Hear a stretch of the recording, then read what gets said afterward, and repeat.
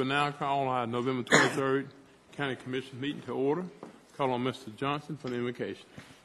Thank you, Mr. Chairman. Let's pray, please. Heavenly Father, again, we come in your presence. Although we're invited, Father, we express our own shortcomings. And we confess them. We ask for your wisdom. We ask for the forgiveness of our sins, that you would impart your wisdom to us, Father, that we may act in a way that would please you and to be of greatest benefit to the people of this county. And we ask it in Christ's name. Amen. Let us stand for the Pledge of Allegiance. I pledge allegiance to the flag of the United States of America and to the republic for which it stands, one nation, under God, indivisible, with liberty and justice for all.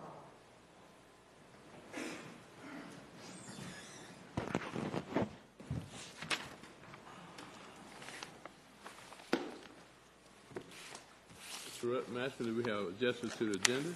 Mr. Chairman, there are just a couple of adjustments to make. Under administrative matters, item A, which is memo number 3, item A, memo number 3, that will be pulled from the agenda this evening and will be placed on the first meeting, regular meeting in December.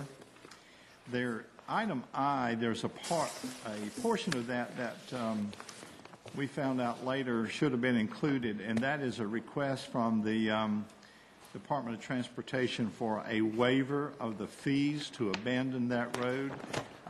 Mr. Smith is here, and he can discuss that with you later. But part of that request is a request to waive the fees to abandon that road. Those are the two changes I have, Mr. Chairman. Okay. Are there any additions, corrections? Just a question, Mr. Chairman. Mr. Mashburn, I apologize. The item to delete was memo number 3. Is that correct? Memo number 3, item A, under administrative matters. Thanks, sir. Any additional questions? Anything else to add?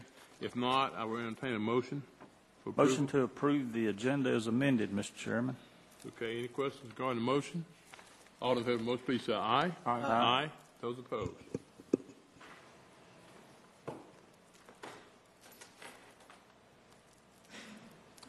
Appointments before the board, Ms. Blumenstein.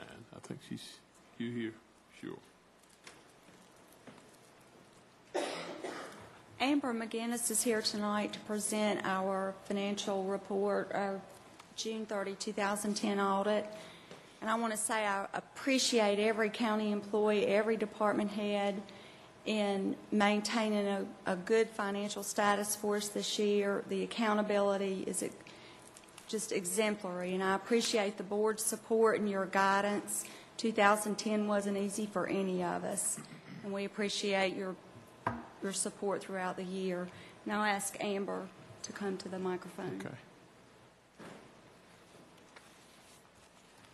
Mr. Chairman, Commissioners, thank you for allowing me to come present to you tonight a summary of the 2009-2010 financial statements. I do have a set of slides here to show to you, and you should also have a copy of them in your agenda packets. First of all, I would like to thank Susan and Deb and their staff for their cooperation in the audit. It would not be possible to complete the audit in a timely manner and to get the information that we need to perform the audit without their assistance. The financial statements did receive an unqualified opinion, which is a clean opinion. So that's what you're aiming for. The general fund cash was approximately $35 million at June 30th. General fund revenues totaled $157 million, and expenditures came in at $158 million. This slide shows a general fund summary with 2009 and 2010. The left side of each set is revenues and other financing sources, which would be debt proceeds, transfers in from other funds. And the right side is expenditures and other financing uses, which would be transfers out. We have a few slides on fund balance, and this really serves as a measure of the county's financial resources available. And currently they are classified in 3 categories: reserved, unreserved but designated, and unreserved and undesignated. And both of those last 2 categories are available fund balance. Here we show a history of total fund balance since 2008, and you can see 2010's total fund balance for the general fund was approximately $43 million, and that was about a $1.9 million decrease over 6/30/2009. Here we have fund balance position. Total fund balance less the reserved fund balance amounts leaves your unreserved and undesignated at approximately $25 million at June 30th.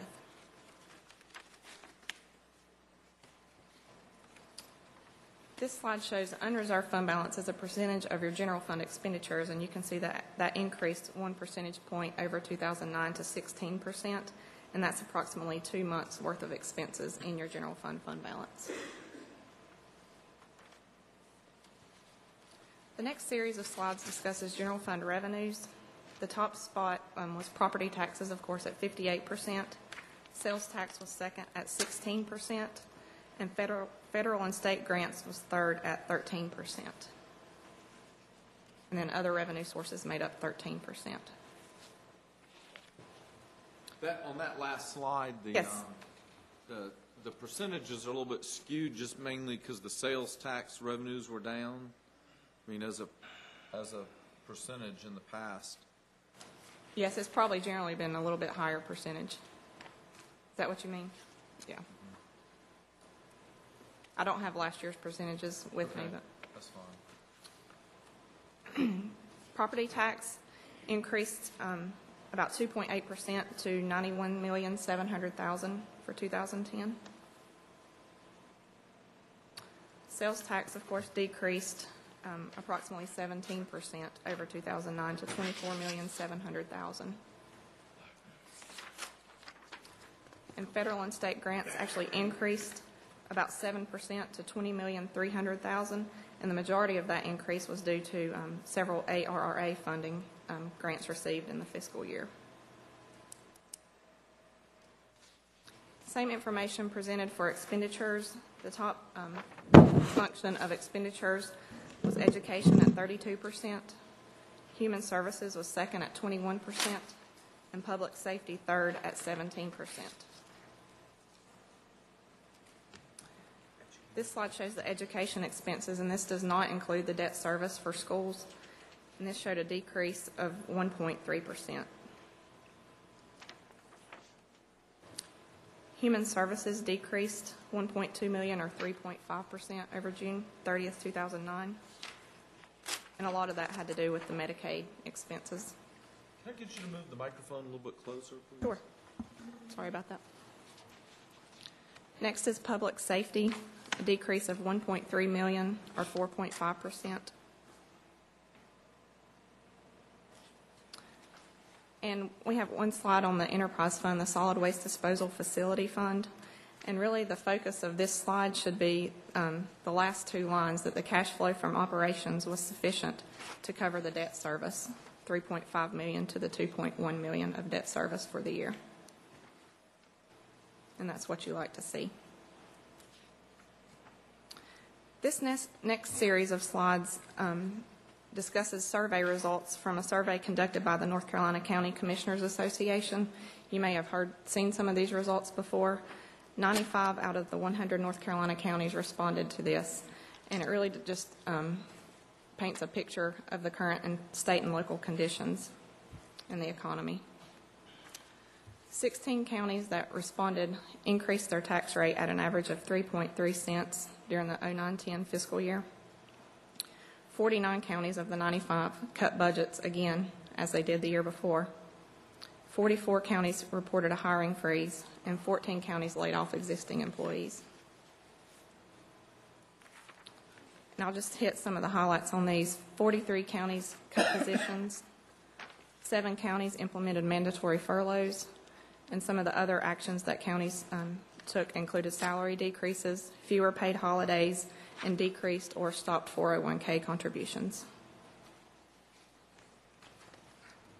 25 counties of the 95 that responded also saw property decreased valuations, and 31 of the 100 counties in the state saw assessed tax value above the market value. And of course, the last two lines there show that sales tax dropped off again as in the previous year. Here we see that 48 counties relied on fund balance to help offset budget deficit in 2010, and I'm actually surprised that number isn't higher than 48.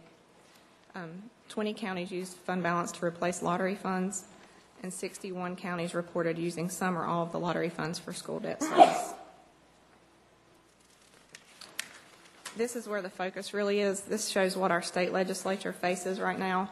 The 2009-10 budget included $1.3 billion in temporary taxes, $1.6 billion in federal stimulus dollars, and $0.3 billion in other non-recurring budget reductions. So the total of that is a budget gap going into the 2011-12 fiscal year of $3.2 billion. So what does that mean to local government? They keep saying transformational government, so I guess we'll wait to see what that means. They may be combining departments at the state level, potential loss of jobs, and then the retirement system is massively underfunded. As you probably know, the contribution rates are increasing.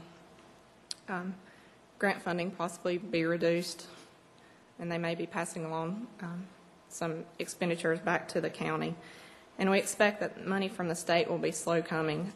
If you have a reimbursement grant, you may want to request reimbursement as soon as you can, because you may be waiting on those funds for a while. So the state is actually in financial trouble, and this will definitely affect local governments. So we just wanted to provide those survey results to you for your information. The last slide I have discusses a financial reporting change for the June 30th, 2011 fiscal year.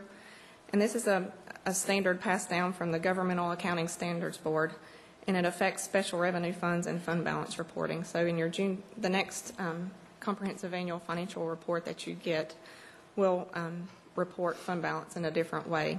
It will be categorized in a different way than you're used to seeing. So that's one change to expect on for GASB 54 is the standard. And that's the conclusion of the summary. If you have any questions, I'll answer them now.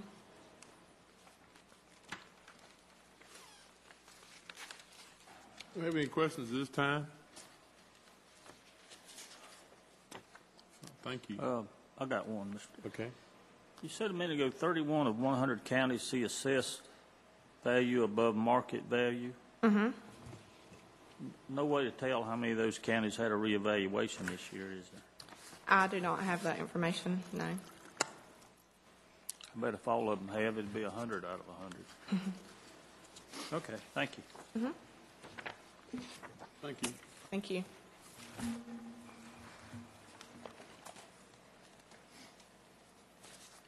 Mr. Lowenstein, do you have anything else for us? Okay, thank you.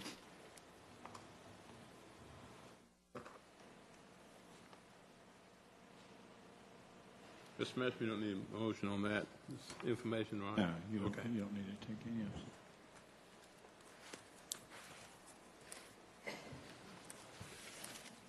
Is Mr. Rogerson here? He's here. Okay.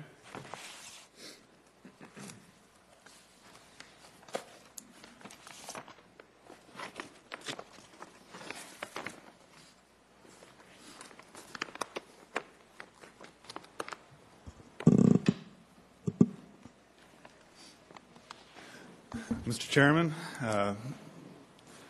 Commissioners, it's a pleasure to be here this evening. My name is Russ Rogerson. I'm with the Mooresville South Idaho Economic Development Corporation. I also have with me Mr. Stephen Daly, who is Vice President and General Manager of NGK Ceramics. It's a pleasure to be here this evening because we're here to discuss with you NGK's plans for their 12th expansion in Iredell County since they arrived in 1988 in the South Iredell Industrial Park. They currently employ 431 people and 122 temporary workers as well. They're a manufacturer of ceramic, honeycombs for catalytic converters, primarily in the automobile industry, and this expansion is going to involve the truck industry as well. The expansion is going to allow them to expand the raw material preparation for a new extrusion line, and they also plan to expand their bulk rail. In fact, they do plan on improving the rail spur so there'll be less blockage of Mazeppa Road in this expansion, which will be a plus for not only NGK but our community as well. And that will help them with the receipt of raw materials. The expansion will be completed in December of 2011 with a total investment of $43.9 million. And upon the completion of the expansion, they'll create 60 new full-time jobs. And that will be the full-time employment of 491, which puts them in the top 5 employers in the county for the number of employees. In accordance with the Iredell County Industrial Development Incentive Program, we're here this evening to ask for a 5-year incentive at 3.46 of the increased value. That will, taking into account depreciation for machinery and equipment as well, and that grant would total to $717,000 over the 5-year period of time, an average of $143,400. At this time, I would also like Mr. Daly to say a few words and tell you a little bit about what they've been up to. Thank you, Russell. Mr. Chairman, members of the board, as Russell said, my name is Steve Daly. I'm Vice President and General Manager for NGK here in Mooresville. Fortunately, we have been successful in our business as this is our 12th expansion over the 22 years that we've been here. I came here tonight to ask for your support in this newest endeavor. This type of support is one of the elements our headquarters is evaluating when they're making a decision on where to actually place an expansion. In this case, corporate planners consider other sites within North Carolina or South Carolina, and also we recently opened a facility in Mexico, and they were considering possibly putting things there. But our established track record here in Iredell County, along with the support that you have given in the past, convinced them that investing here is the right decision. To close, I'd like you to know that NGK will do our best to continue to make good, high-quality products, which help win the business, but also will provide good jobs here in Iredell County, which I think we can all appreciate. I guess at the end of this thing, we can be proud to say that not only are our products made in the USA, but they're also made here in Iredell County.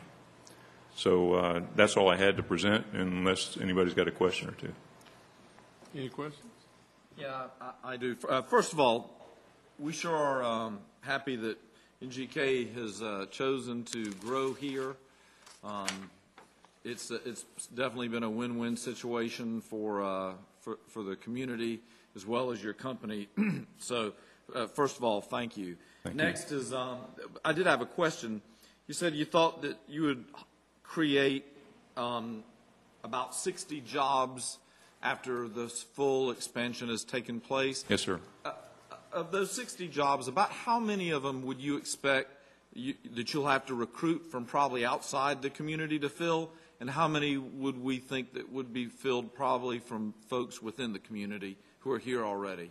Probably 4 or 5 that I would consider on the professional level for management or engineering or something like that. Right. They could as well come from this community, but we'll recruit hourly there. The rest of those jobs would be people who would be, I guess, within the newspaper reach of Mooresville. Great. Thank you very much. Yes, sir. Any additional questions? We thank you, sir, for bringing this to us. Thank you. We will now go into a public hearing. Anyone wishing to speak in favor of or against this request, now is your time. Okay. If not, I will entertain a motion. Mr. Chairman, I'll make the motion that we grant the $717,000 economic incentive over a 5-year period based on a $43.9 million investment by NGK Ceramics. Okay. Any questions regarding the motion? If not, all in favor, please say aye. Aye. Aye. Those opposed? No. Thank you, Mr. Marshal. Thank you, Mr. Chairman. Thank you, Board Commissioners. We hope to see you soon with some more growth in our community. Thank you.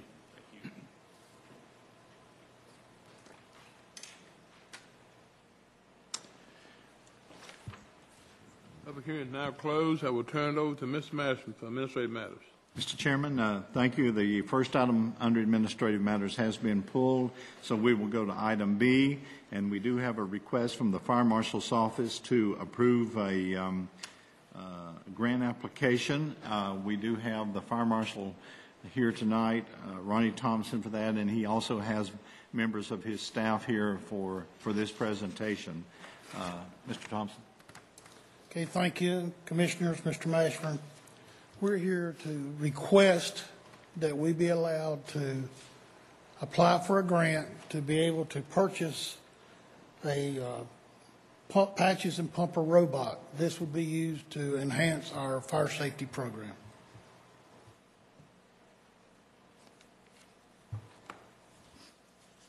Any questions from anyone? And where are the grant funds coming from? The grant would be through Factory Mutual Insurance. Through what? Through Factory Mutual Insurance. It's Farmers Mutual Farmers Insurance. Insurance. I thought it was Factory Mutual. Okay, Ms. Davison wrote the grant, or would be writing the grant, and Misty Sherrill is our fire educator, if you've got any questions of them. I do. Under upfront and ongoing cost, you included the fact that the battery is $128 and the CDs are $17 to $20 each. Those are individual items. The purpose of that item, of that category under our briefing sheet is to know how much we should expect that we're going to have to pay out of our budget for the future. The batteries and CDs are included with the patches and pumper. If we wanted additional CDs, they would cost us about $17 to $20 a piece. If we ever had to replace the battery, which according to their statistics usually lasts about 20 years, it would cost us 20 years? Mm-hmm. It will cost us about $128. So there's very little upkeep on patches and pumper. Okay. And are these CDs that y'all hand out at the schools or something, or? They're actually CDs that are played through the patches and pumper. This actually speaks, and Ms. Sherrill can tell you more about it. Fire safety songs, public service announcements, and they actually play on the patches and pumper, and his mouth moves in sequence to those as if he were speaking or singing. Okay, so we're not looking at even $1,000 a year as an ongoing cost. Okay. No, sir. All right, good. All right, thank you. Any additional questions? If not, entertain a motion. Mr. Chairman, I move for approval for the, let them apply for the Farmers Mutual grant. Okay. Any questions regarding the motion? If not, all in favor, please say aye. Aye. Aye. Those opposed? Appreciate your initiative. Thank you. Hey, what's the chance of getting that grant? Do you have any idea how many we're competing with? We don't know. It is awarded on a quarterly basis, but we have no idea what the chances are. Okay. Thank you. Okay, Mr. Chairman, the next 5 items actually are from the Solid Waste Department. David Lambert, Solid Waste Director, will be making those presentations.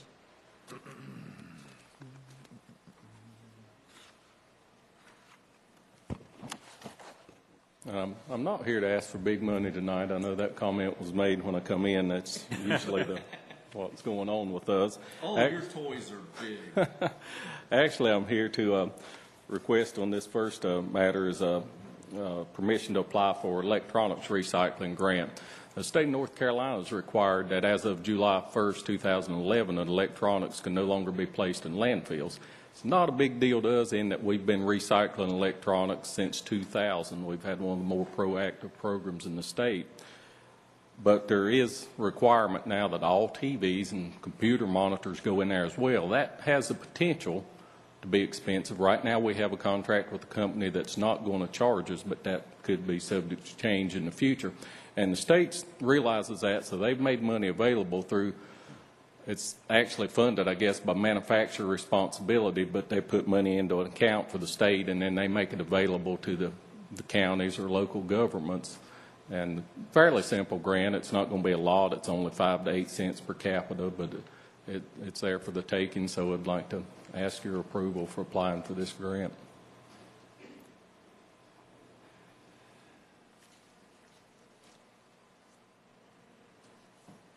questions? Yes. You say we can't bury them in a landfill, but you still accept them at the transfer stations, won't you? We do. We You do. keep those segregated from the rest of the trash, and then We do. We've got a company now that's picking up at each one of our sites and taking them to their plant for recycling. okay. Skeeter, go ahead. You mentioned we need minor adjustments to our electronics recycling program that's already in place. That was basically what we did. We signed a contract with a company that would provide this service at no cost. And the biggest thing is the state right now, they're not requiring for this grant certifications like the e-steward, and there's one other one. But this company actually has those certifications already in place, so we're not, basically we're ready to go. Any additional questions? If not, I'll entertain a motion. So moved, Mr. Chairman. Okay. Any questions regarding the motion? All in favor of the motion, please say aye. Aye. Aye. Those opposed? The next item I have here is actually modification we needed to make to the solid waste plan to allow us to apply for this grant. And it's fairly simple. The points are some things that the state requires in this program, and like I said, we were already doing most of these things. We've been recycling since 2000. Been doing it at all our sites since 2008. We've recycled about 429 tons since that time. The program, the company we signed with, has e-steward and R2 certifications, which are the recognized standards. The materials here, I'm sure you've got this in front of you, shows all the things that we'll be able to take through this program. It's a pretty wide assortment and does have the TVs and the computer monitors, which is very important. Listed contractor responsibilities. There is a public awareness and education requirement there, and we have a plan for that. We'll have to keep up with all the tonnages and break it down as far as what's TVs, what's computers, and we have an agreement with the company to do that as well. And there's also a requirement how we'll cooperate with the school system or the cities, the towns, and the county, in which we've already been doing that as well. And then how we're going to spend the funds, and they will have to be dedicated to things within the electronics program. So, if we need to do advertising or packaging materials or purchase some equipment, we'll be able to do that. It's very similar to the white goods program that we have now. So I'm requesting that the amendment to the solid waste plan be adopted. Okay. Any questions for Mr. Lambert? If not, I move the amendment to the solid waste program be adopted. okay. Any questions regarding the motion? If not, all in favor, please say aye. Aye. Aye. Those opposed? Thank you. Go ahead. Thank you. The next is a request to accept an award from the grade grant program. If you remember, September 21st, I brought to you a request to apply for this grant, and it's the grant to replace aging diesel engines, and it's administered through Mecklenburg County Air Quality. And we requested $150,000 towards the purchase of a new landfill compactor, and they actually approved $135,000. We need to go forth with signing this contract agreement with them so we can proceed with this. This compactor was actually already in our budget, so this just represents a golden opportunity to defray a portion of the cost. It all really amounts to about the first year's payment on that machine.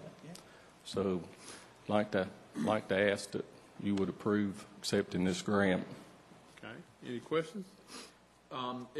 If we accept it for 135, can you buy what you asked for 150? I assume what the size you needed was going to cost 150. Does that mean that now we need to your fund needs to come up with the $15,000 difference? This actually is just a portion of the cost. You're allowed to apply for a maximum of $150,000, so that's what I applied for. This machine will wind up costing about $711,000. So it's an expensive machine. I but should have never asked that question. we do already have it in the budget and a plan for financing that, and Ms. Blumenstein will be presenting that next if you approve this. Okay. Any additional questions? By accepting this grant from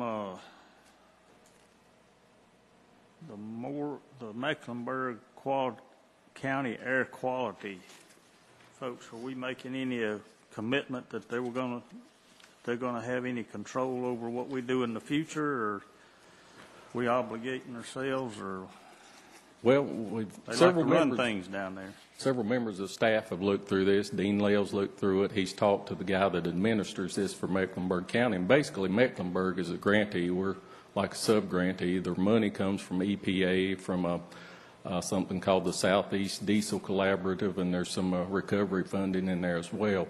But it has been done by several other counties in the region. It's been done by town of Mooresville's actually replaced a truck, I believe, last year through it. And it seems to be pretty straightforward process. The big requirements for us that the machine operates inside Iredell County 75% of the time. Of course, it's going to be there full time.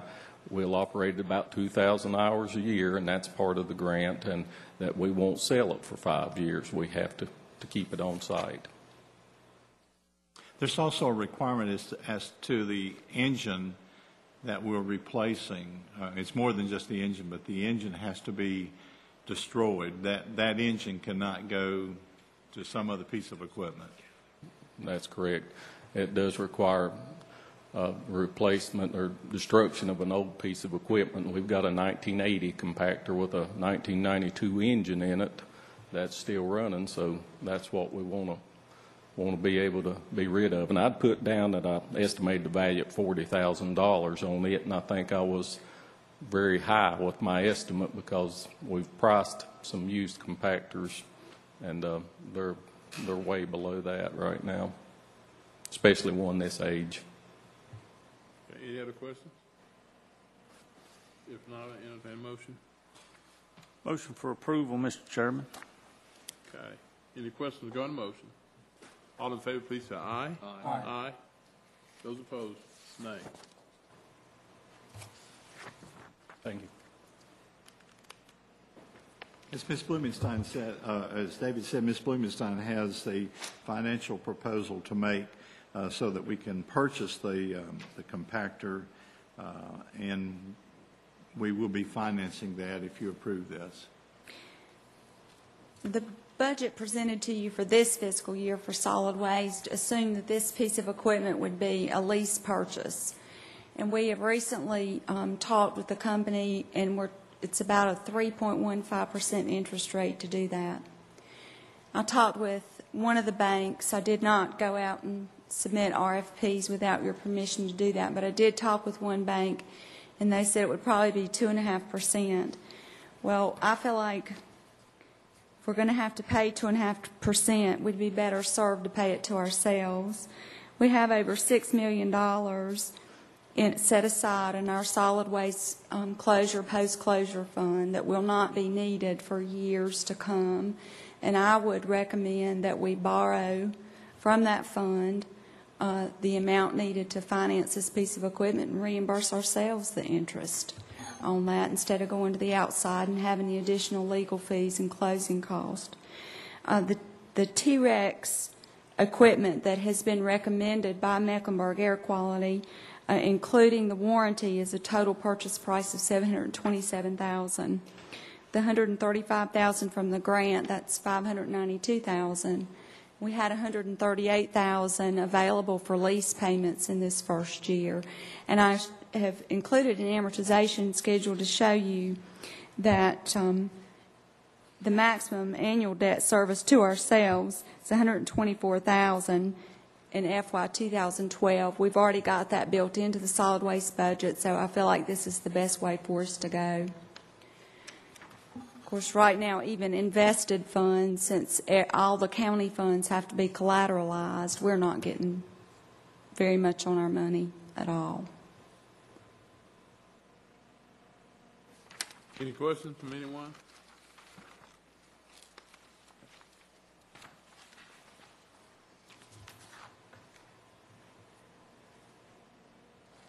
If not, I'll entertain a motion. Mr. Chairman, I move that we accept this recommendation and approve budget amendment number 18A. Thank you, Mr. Peter. Any questions regarding the motion? If not, all in favor, please say aye. Aye. Aye. Those opposed?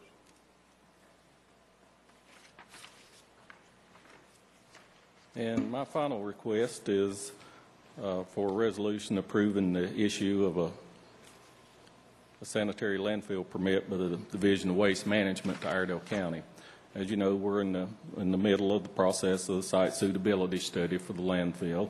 In order to keep this project moving on schedule, we do need to have our materials in place to apply for the permit to construct. And one of the requirements for that is that we held a public meeting and it was properly advertised, and we did that I believe in October, and had 30-day advance notice advertised on TV, radio, and in the local newspaper. So 15A NCAC 13B.1618, the state code, says that down in Section 5, the approval of the Board of Commissioners having authority in the county which the site is located shall be required. Approval may be in the form of either a resolution or a vote or a motion. When you skip down a little bit and paraphrasing it, it says the jurisdictional local government where the landfill is to be located should hold at least one public meeting to inform the community, which, as I said, we've done that. It explains the requirements as far as the advertising and the minutes of the meeting, which you should have in front of you. And there's no money associated with this particular thing. It's already been encumbered on a purchase order previously. So I'd just like to ask for a resolution granting the Division of Waste Management permission to issue this permit. Okay. Any questions? Not on entertain a motion. Motion to approve, Mr. Chairman. Okay. Any questions regarding the motion? Not all in favor, please say aye. Aye.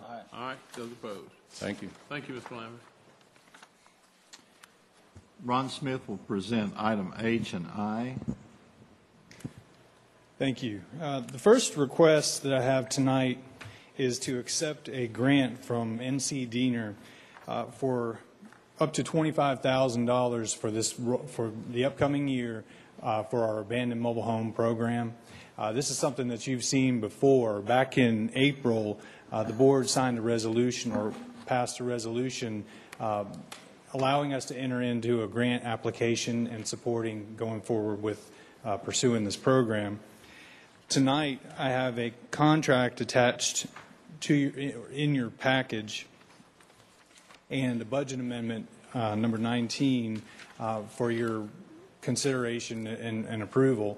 The contract states basically the terms of the program and has attachments that would detail the specifics of how our department in planning would work with solid waste and building inspections to go through with the program. The second attachment is the budget amendment to appropriate where this money would be shown in the Department of Solid Waste's budget. If you have any questions about the program, I'd be glad to answer them. We're going to be spending the next month, if this is approved, working through the logistics, going through with a media campaign to get the word out, and probably would not start until the beginning of the year. I'd be glad to answer any questions that you have. Any questions, Mr. Smith? Mr. Smith, as far as the logistics you mentioned, is the planning department going to be at the point on this thing? Is that going to be the point at which the public contacts somebody and then? Well, it's going to be a combination of planning and solid waste. What I would anticipate is that the public would probably get in touch with planning on the front end and then deal with the solid waste department as it gets into contractual arrangements and recycling and things of that nature. Okay. Any additional questions? If not, I will entertain a motion. Move to approve, Mr. Chairman. All right. Any questions regarding the motion? If not, all in favor, please say aye. Aye. Aye. Those opposed? The second item that I have is a request that our department received from NCDOT, the local office, to abandon and close a portion of Garden Valley Road. Garden Valley Road is in the, I guess, the extreme eastern part of the county. It runs basically north-south and crosses under the interstate and over the South Yadkin River. What the state is looking to close is about 840 feet of the road where the bridge goes over the South Yadkin River. The reason that they're asking for this is that that's an old bridge. The structure of it is such that when there's flooding, and which is pretty common in that area, that it collects a ton of debris and they have to basically close it down for inspections after each heavy rain to make sure that it's structurally sound. What they want to do is close it entirely and get out of and not have a bridge there from this point forward if the road is abandoned or this portion of it's abandoned. We've talked with the emergency responders in the area. They don't see a problem with it. We've subsequently talked with the schools and the local postmaster. They also see no problem. Basically, that you can go around this bridge and probably go around 3 miles out of your way, but get to the same point, but just going that extra 3 miles. As part of this request, the local state or the local DOT office has asked that we waive our fee for our road abandonment. We have it's a $500 fee, which actually is our highest fee that we have. The reason for that is that there's a significant amount of money that goes into one of these requests and staff time. From this point, if you adopt the resolution attached, we will put a notice in the paper that will run for 3 consecutive weeks. We'll notify adjacent property owners via registered or certified mail and post the property as well. So it is something that is fairly costly, but they have asked that that fee be waived. I'd be glad to answer any questions that you have on either the request or the fee waiver. Did they tell you why they wanted it waived? I mean, you know, we picked up $600,000 worth of their retirement, and they chintzy suckers want $500. I mean, what's the problem here? Not giving you a hard time. I just don't have a lot of confidence in the state of North Carolina. I mean, no, I don't have a reason from them on the waiver. Okay, it'd just be nice, wouldn't it? Now, you're not actually asking tonight that they approve this, though. What you're asking is that they set a hearing date so that you can receive public comment on the amendment of this. Yes. Is that correct? Thank you. Thank you. In the resolution, part of that resolution is setting a public hearing, which is required. And I have proposed, in order to meet all of the legal notification requirements, December 21st as that public hearing date, unless another date is more suitable for the board.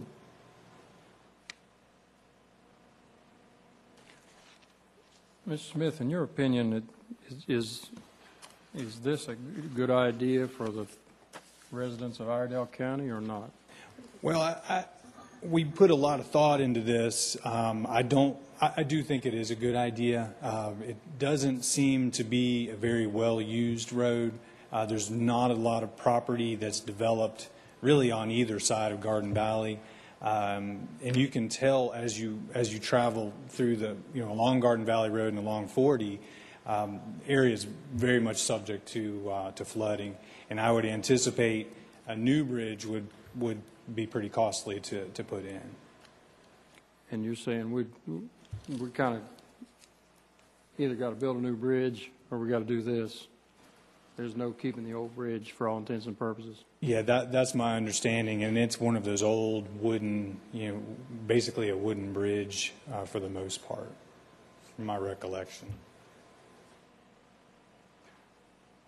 This is a school bus route. Is that okay with the? We've spoken with the schools, and basically they would just reroute the bus around that point.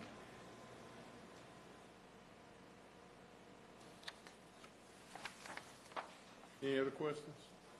But tonight, we're going to schedule a public hearing on this abandonment, and at that time, we'll make a decision on whether we waive the $500. Is that right? Actually, I think you probably need to make the decision on the $500 because we have to have that taken care of before we can advertise it and so forth. My recommendation on it would be that you go ahead and waive the $500 on this with the DOT. I know that may be setting a precedent, but it is another public entity that we will be looking to for other services. So, Or is this a spiteful public entity that we're talking about? I don't mean to be a smart aleck. I'm just asking. we with the local DOT, we've had a very cooperative effort for many, many years in building and maintaining the roads. I would say that the relationship that we've had with the local DOT over these years has been very good. Are they the decision makers in this sort of thing? Let me ask you, we don't have to waive this, is that correct? That is correct. And they'd be mad at us. Decision makers coming into Raleigh too. It just seems rational for us to save the $500, and it seems a little bit strange for someone to expect us to act irrationally. But maybe feelings get hurt that I don't know about. And again, I'm trying to not be a smart aleck. I just don't understand why we would give away money to to the state when they've got billions of dollars every year to spend. Well, what's irrational is spending $3.5 billion you don't have. That's irrational. And again, I want to clarify, I've never had a problem with the local DOT folks. I just have a huge problem with the people who've run the state the last few years. They're just grossly incompetent. And I'm sure these guys are getting leaned on to save money wherever they can, and hence their request for us to waive the fee. Well, I feel leaned on too, Mr. Johnson.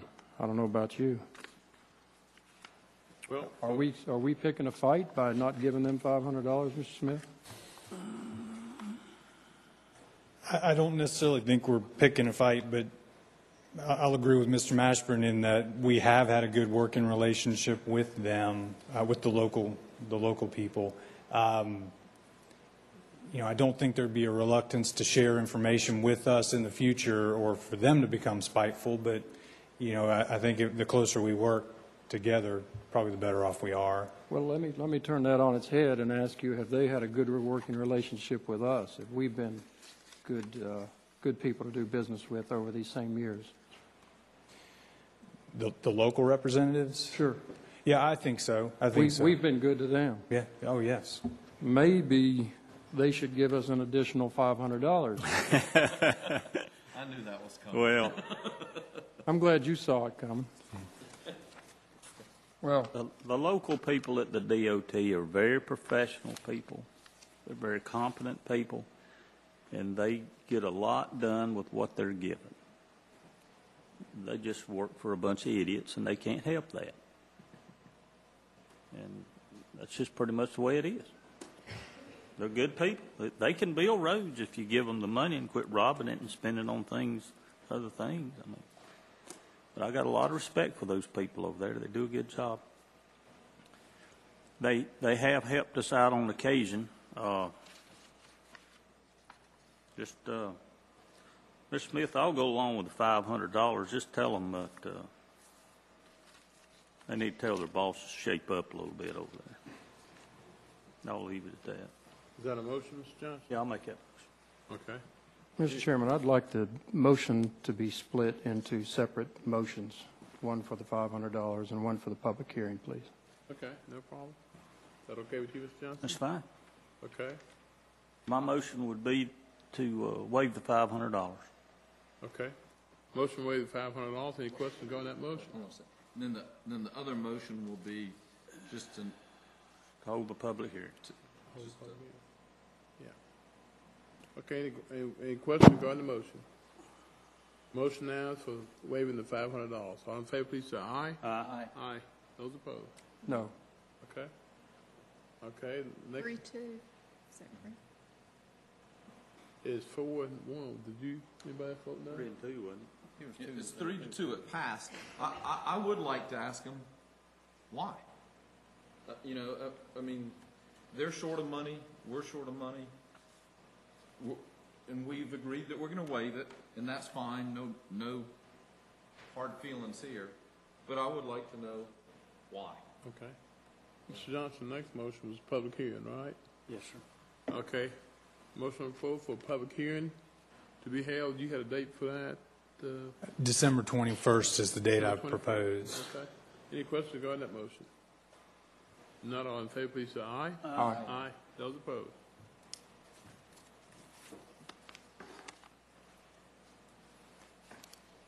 Thank you. Okay, then if we're ready to go on to the next matter, I think this is the first meeting of the County Commissioners of our new DSS Director, Yvette Smith, and certainly glad that she's here, and she will present item J.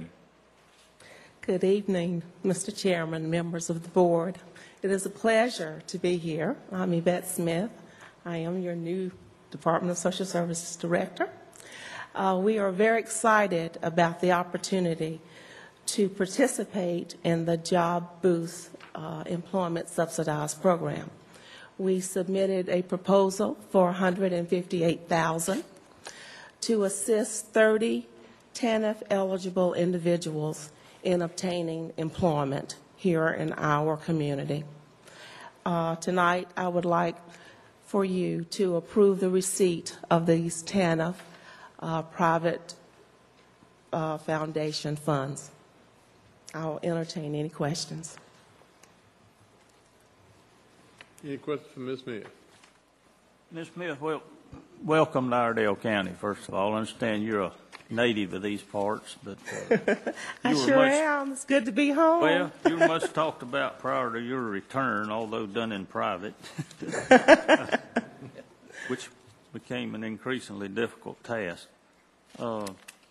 Elaborate a little further on what you're going to do with this money. You're going to try to find these folks work, is that right? Get them trained up for that?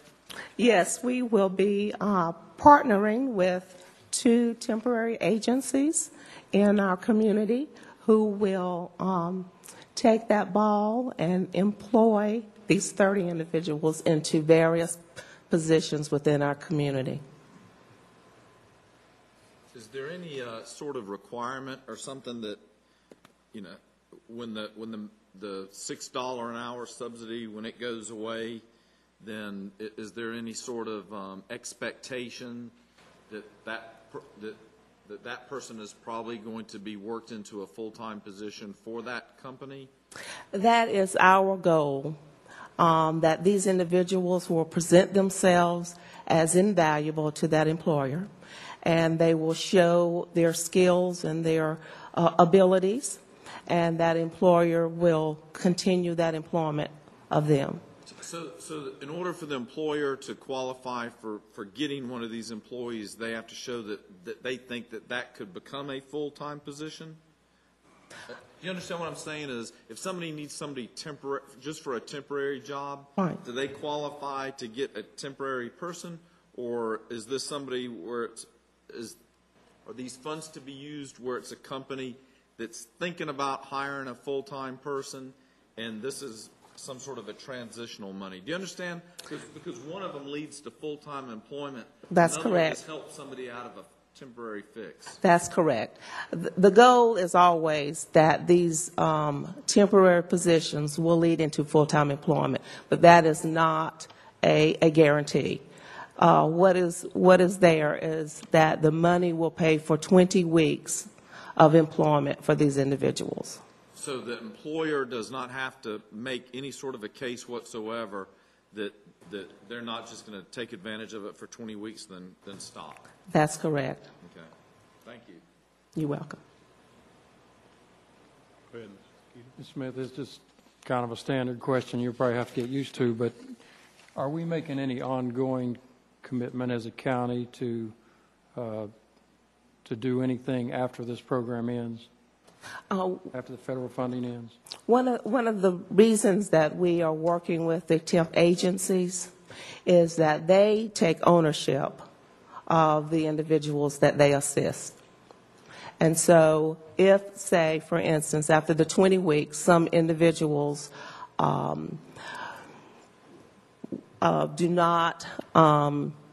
find full-time employment with their current employer, these temp agencies will find other opportunities for these individuals with other companies. So they become sort of like their clients. I guess I'm asking, is the federal government asking us to continue any part of a program that they start? I say no. Thank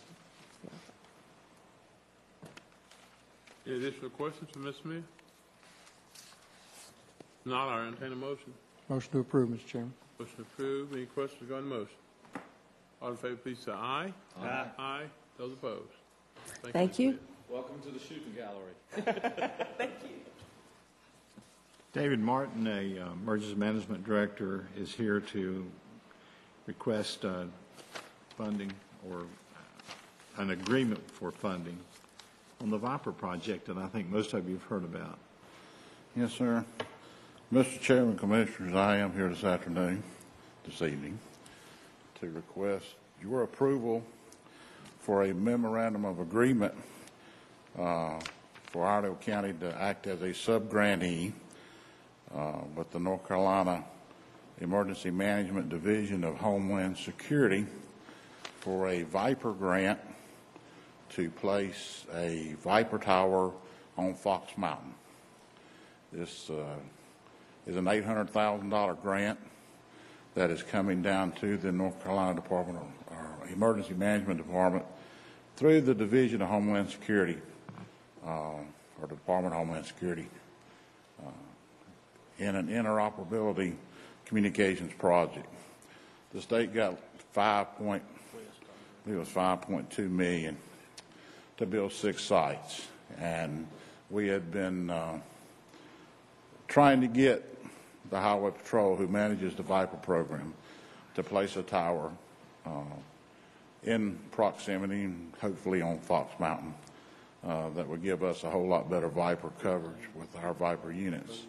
And they have agreed to do so.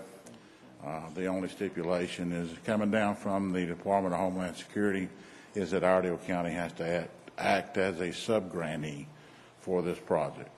So we have been asked to sign a memorandum of agreement for this $800,000, us acting as a sub-grantee, to sign the agreement, and this is to ask for that, approval for that, and for Mr. Mashburn to sign the agreement.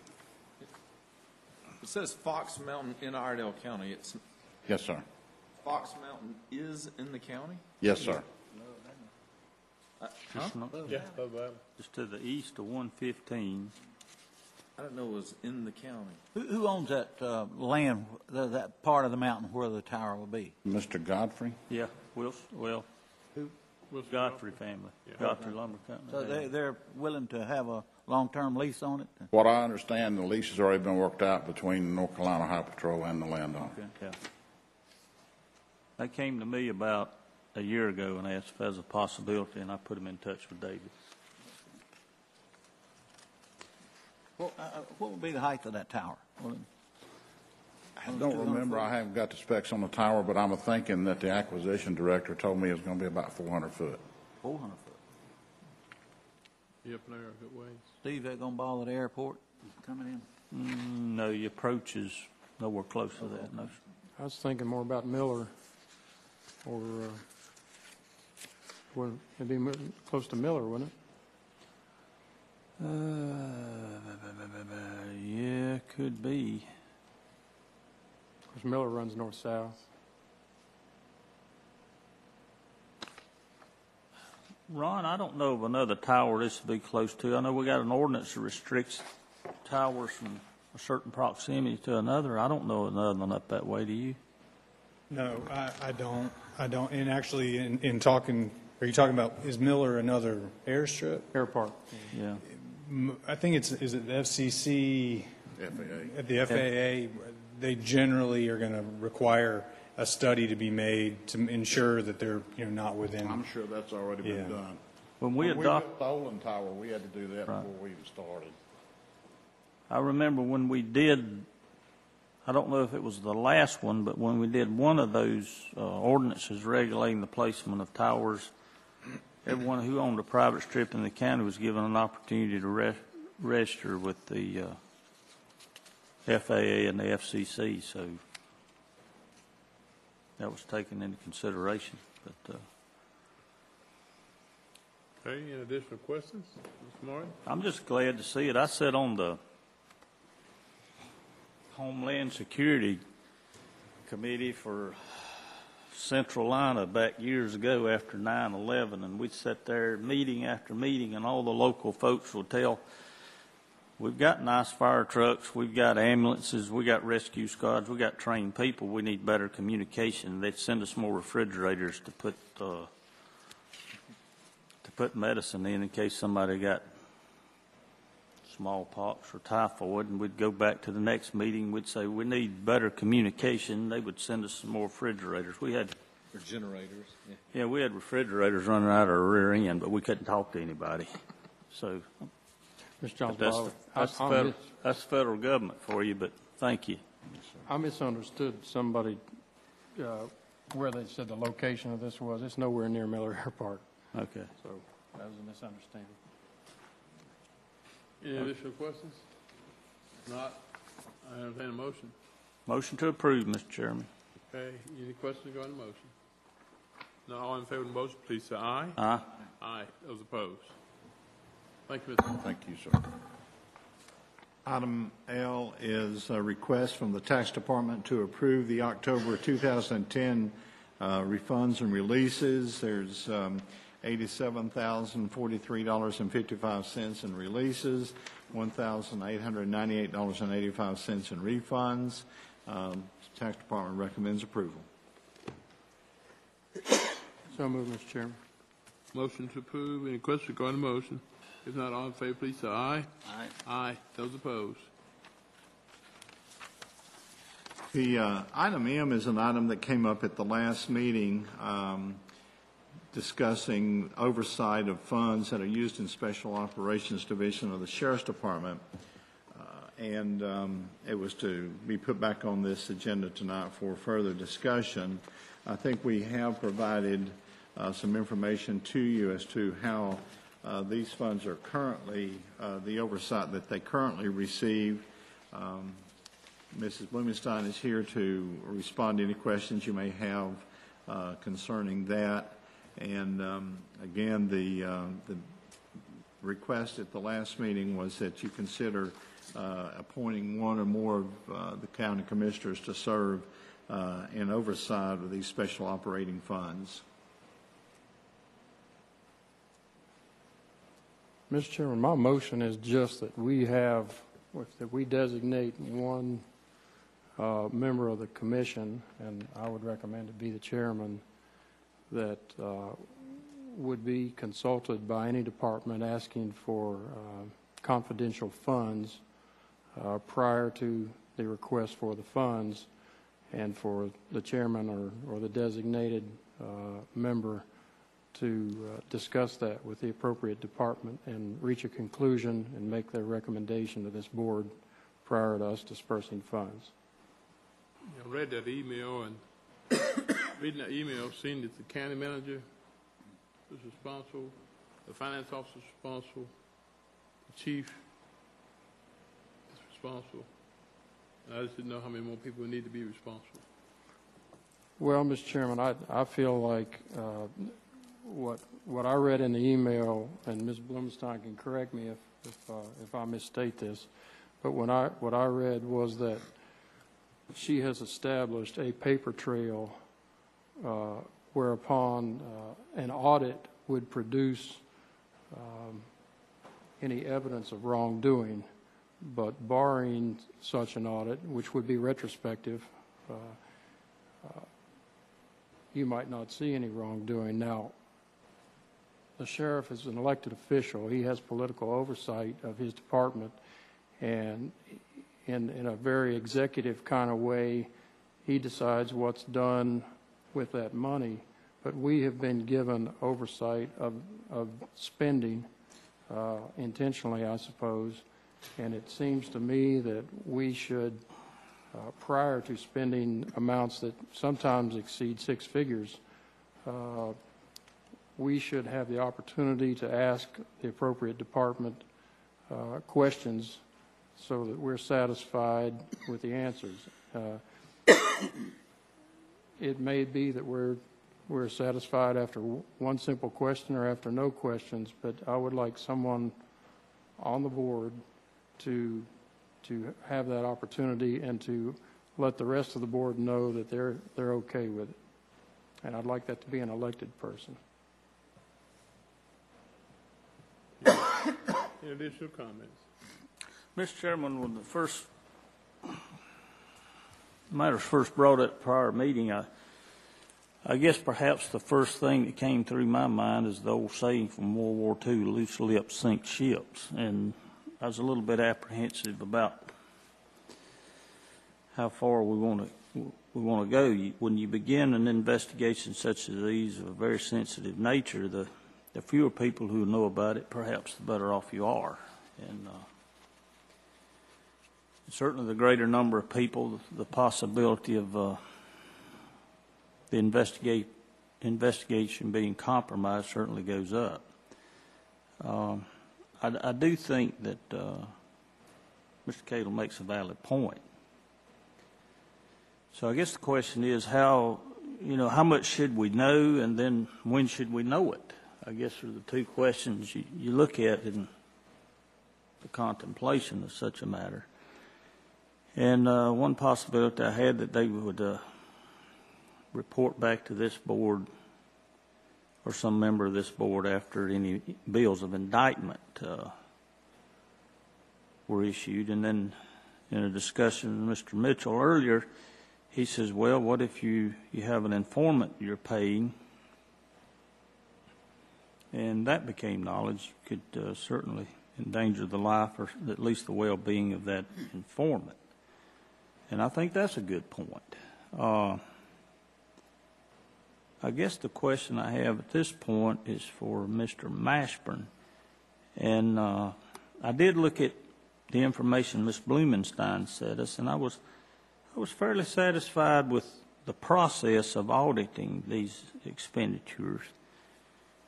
So the question still remained as to for protecting the identity of any informant or any officer and exposing them to any harm.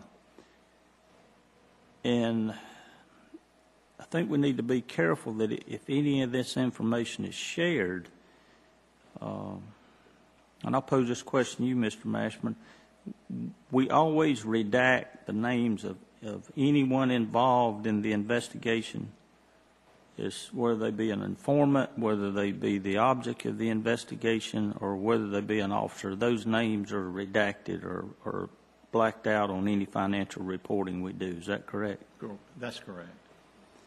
And are you satisfied, Mr. Mashburn, that the audit process we have in effect now is adequate to make sure that the money is spent as far as financial controls, I think the financial controls are in place. That may or may not satisfy the board's desire to know more, but as far as the financial controls, they are in place. Okay, so then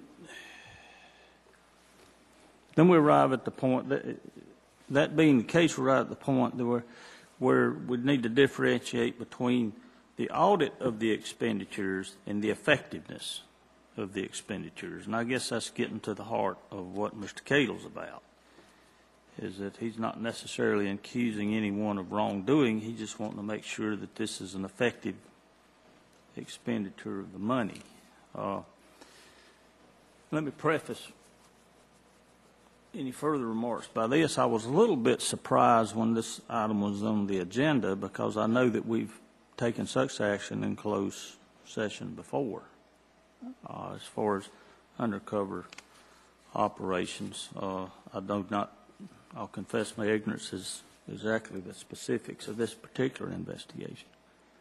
I guess if you wanted to satisfy, and given the information given, I am satisfied that the audit procedure in place is adequate, and that the audit of the expenditures is a sound process according to standardized accounting principles. I guess if you wanted to monitor the effectiveness of the expenditures, then perhaps you could ask the Sheriff's Department at some point to come back to us and tell us what was the result of the investigation, without mentioning the names of any officers, any informants, or for that matter, any person who's the object of an indictment. We all read the newspaper and the internet. We'll figure that probably out on our own. But they could communicate to us the results of the investigation. And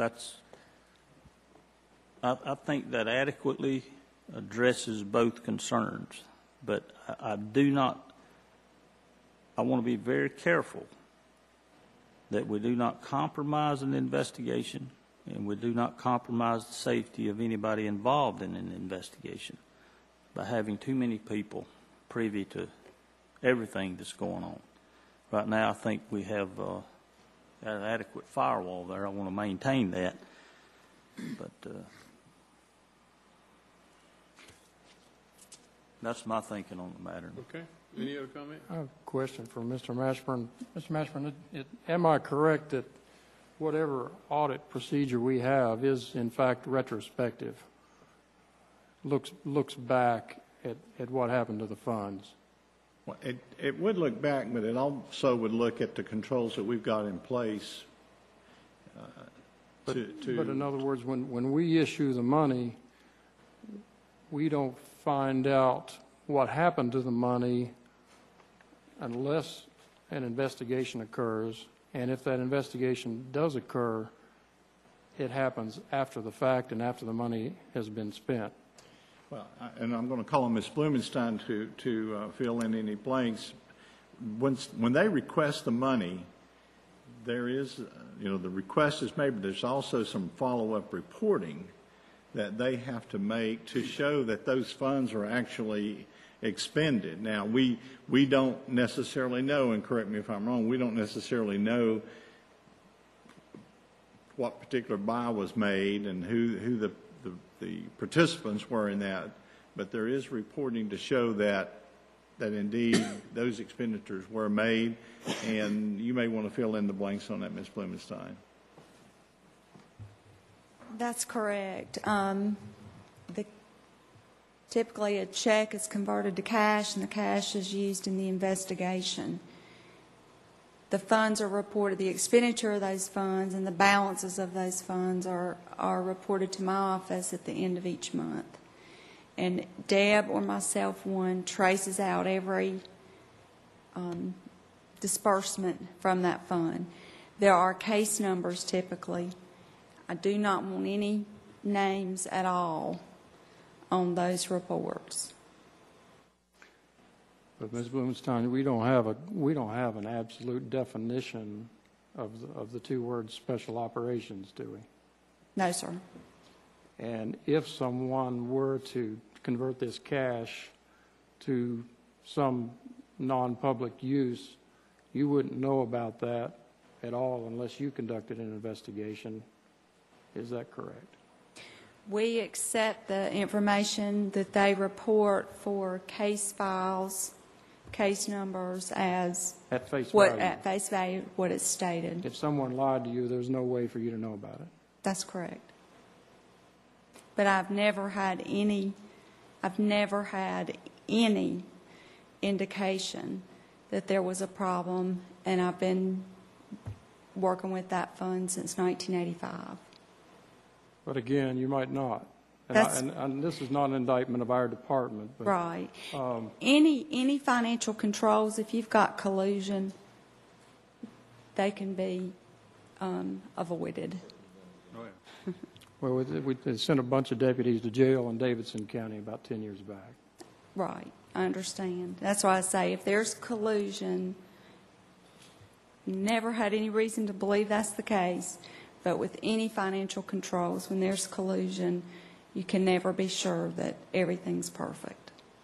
And I want to say it's not the business of this board to decide or to determine if collusion or criminal activity has occurred, and I'm not suggesting that it is, but it is the business of this board to make sure that funds are spent for a public purpose and for a good public purpose in an efficient manner. And it just seems to me that it's incumbent upon us to ask whatever questions we deem appropriate to satisfy ourselves that money we're spending on behalf of taxpayers is being spent appropriately. Mr. Blumenstein, am I correct? There's 2 or 3 people in the sheriff's department that also has similar responsibilities as yours of keeping up with where the money's going? Yes. There's a supervisor and several officers, and then at the end of the month, the cash is even counted by the chief deputy. Okay. Certifies the amount of cash that's still on hand in each officer's account.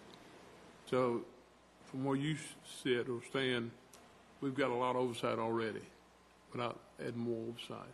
You think we need more oversight, more than what you're doing now? That's not, I think my office is doing all that it's responsible for doing. I would never want anybody on my staff, myself or anybody on my staff, to know any names. Okay. Because once something gets out, Right. you never know where the leak was, and it's not going to be from the finance department. Okay. Mr. Mitchell? Ms. Blumenstein, the funds that you oversee, what all can those funds actually be used for? They typically use them for buy money, for payments to informants. Those are the 2. Actually, no other county services, it cannot be put in general funds in any way whatsoever, right? That's correct. It is totally seized funds that we're talking Well, about. there have been county funds used in the past, but in the last couple of years, it's been all seized money. Because used to, 5 years ago, there wasn't a lot of seized money. Mm-hmm. And that crime prevention was up to $90,000 at one point. That's what it's called. That's the line item in the budget, is crime prevention. This year it was $27.5. 100% of it was seized money. And I think our sheriff, probably the leading sheriff in the state now for getting seized funds and drugs off the highway, from what I've read about in the paper and what I've heard. Our sheriff's department They do very well.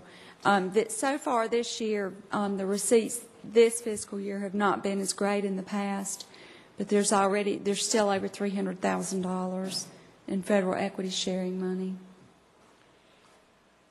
When money goes out, there are some instances where the money's going to go out and we know it's not going to come back in. If it's going to an informant or if it's going to go for a small buy leading up to a larger buy, we know that money's going out and it's not coming back in. If it's to make a purchase where there's going to be arrest immediately afterwards, so that means you're going to get the money back. Do we know that going into any of these, or you just know how much? I know how much they ask for. I know how much they ask for.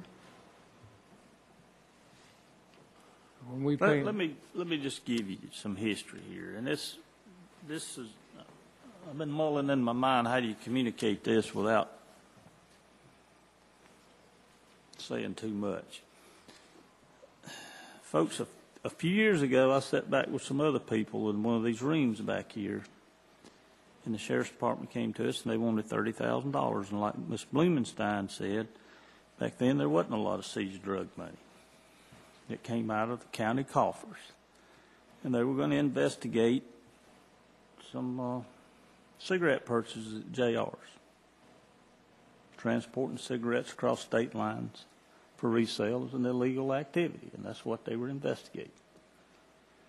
And a lot of you in this room know where that investigation wound up. It wound up in the Middle East because people in this country were buying those cigarettes at places like JR's. They were selling them, they were taking them to Detroit, selling the cigarettes and using the money to fund terrorism. And it resulted in a federal trial down here in Charlotte. Now, if somebody wants to tell me that I'm not a good steward of the money because I do not want to know much about that, then I'll just bear that burden. But I don't want to know that. And the reason I do not want to know about that is because I personally care more about the person who is on the ground in that investigation and their well-being and the success of that operation. I care more about that than I care about what people think of me. Now, I cannot sit here for the life of me, figure out any methodology by which you can measure the effectiveness of such an endeavor on the front end without compromising the task before these people, and it is a difficult task. Now, if you want to talk about some methodology by which you can, after Ms. Blumenstein and Mr. Mashburn have conducted an audit of the expenditures, then if you want to talk about afterwards the effectiveness of those expenditures, and then use your assessment of that effectiveness to determine whether you will grant such a request in the future, that is the way to do it, and it's the way it should be. At the end of that investigation, you can hear them say, we had this many people arrested, this much money was spent, here's what we got in federal revenue, this was a very successful operation. And then you will base your decision on the next operation based on the effectiveness of that.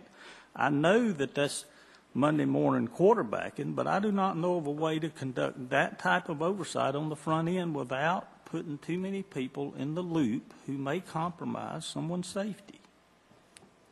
And that's kind of where I am on it. Mr. Chairman, I'm not suggesting anything that's in conflict with what Mr. Johnson said. That's fine, for instance, to have that person have an ongoing conversation with the department and continually monitor that after the fact, continually monitor that in such a way as not to compromise an investigation or any investigations, but for that person to be in the know to the extent that they can look at the rest of this board and say, someone outside the department has looked into this matter. I believe that the department continues to do the right thing, and I believe this continues to be a good use of taxpayers' money, and I recommend that you vote for it. Or you may say, I recommend that you vote against it based on reasons that I will be glad to give you in a closed session. At which time we could enter closed session and discuss the problem if there was one. But I think my recommendation is consistent with Mr. Johnson's wishes. Mr. Smith, do you have anything? If it's ready, I'd just like to table it till after the closed session and come back. Okay. Anybody else? Okay. Yeah, it's fine with me. All right.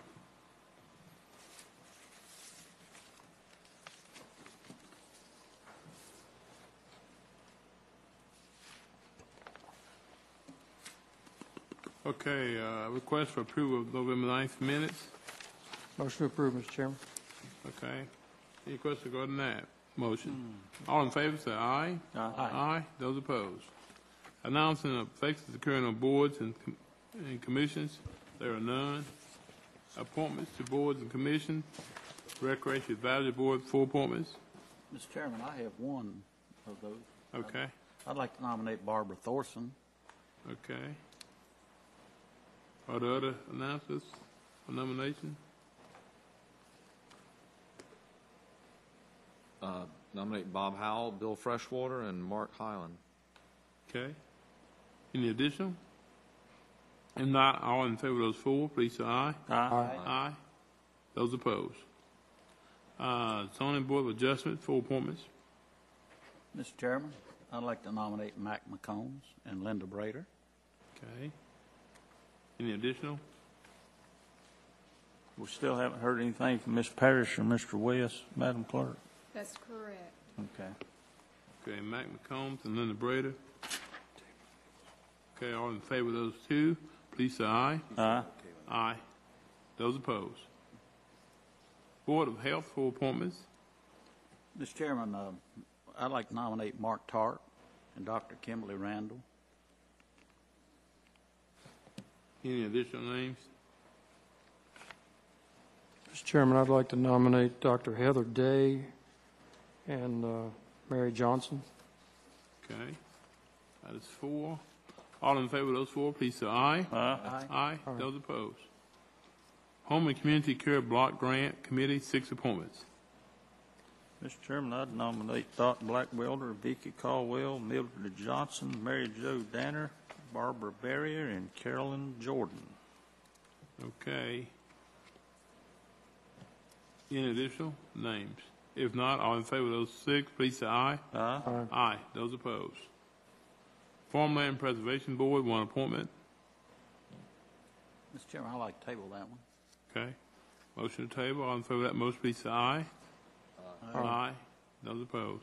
Criminal Justice Partnership Program Committee, 6 appointments. Mr. Chairman, I nominate Sarah Kirkman and Carl Robbins. Okay. Any others? Okay, all in favor of those 2, please say aye. Aye. Aye. Those opposed? Mr. Chairman, we can return to the Farmland Preservation Board. Sure. One moment. I've got a couple of names. I talked to Mr. Vaughn. Uh-huh. We really need someone from the southern county, part of the county, if at all possible, to take Mr. Overcash's place. And he's given me a couple of names, and I came up with one in talking to Ms. Tice this afternoon. I'll contact those folks. Okay. And try to have you a nominee. But Okay. Who else is on that board now? Jim Dobson, Charles Carter. We just need someone from Southern End. Yeah. Okay. And there's a couple of good prospects down that way.